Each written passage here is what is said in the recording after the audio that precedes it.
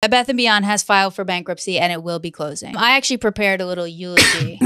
This is really a story about what you lose in American life when you lose the mall.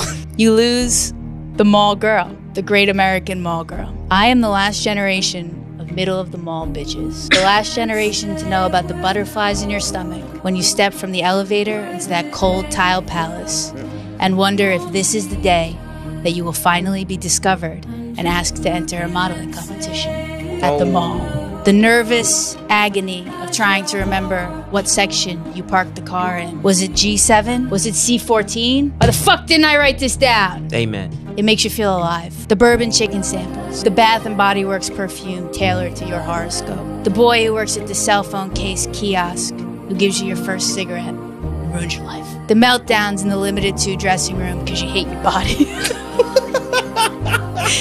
Kids today, they get to do that from the comfort of their own home without having to worry if anyone from school is in the store and can hear the screams. I'm so ugly, Mom! The absolute thrill of seeing the history teacher on the escalator with the woman who is not his wife. The great American feeling of knowing that if your life didn't change on this trip to the mall, it will next time. There is always next time. This is what we lose. Rest in peace, and I pray for the soul of the nation.